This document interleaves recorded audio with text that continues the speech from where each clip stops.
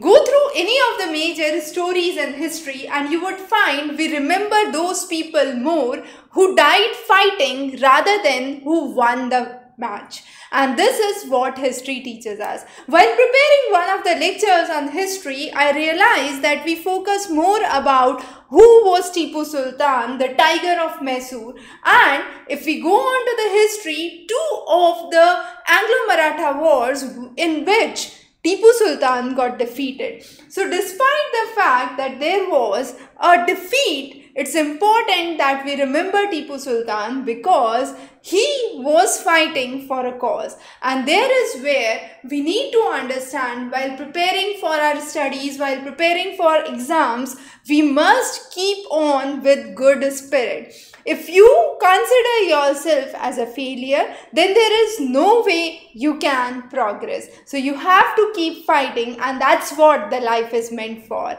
We'll be coming in with more interesting sessions. Stay tuned.